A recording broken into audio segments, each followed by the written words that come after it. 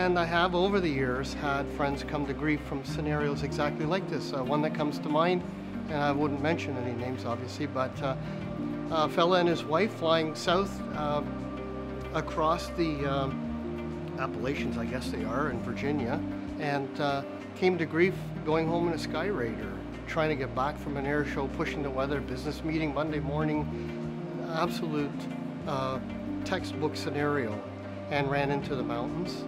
I had another close friend actually who flew into a gravel pit trying to get home in an old float plane, trying to get back to the Hamilton area, and got lost in snow showers, and came to grief in a gravel pit. So these sort of things happen with alarming frequency, and surprisingly they happen to very, very experienced pilots.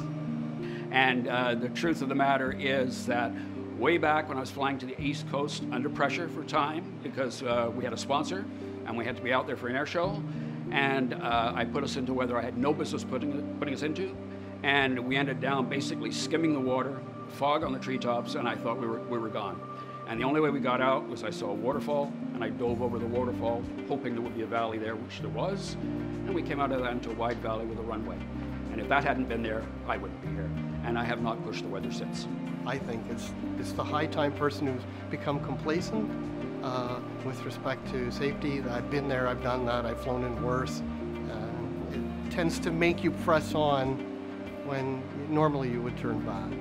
If I am flying somewhere and you start seeing thunderstorm cumulus, towering cumulus building, you really watch it, and as soon as you have that, oh, it should be okay, that's when I turn around and go. Always have, always preached it. The reason I say that is because then you live to fly another day. I think sometimes you need a shot of reality, a reality check, and a way to make it happen is to go out there with an instructor, we work under the hood, or even better is book a session on a simulator like the one that we have here, and to really push the envelope. I think it does make a difference in my attitude. I'm determined to learn more, even though I'm getting up in years. I'm determined to learn more because I don't want that to happen. Again, I think one has to be careful. I don't want a little bit of knowledge being the thing that gives me overconfidence. And the other thing is the weather. I will stay on the ground. I don't have to go, and I don't have to come back.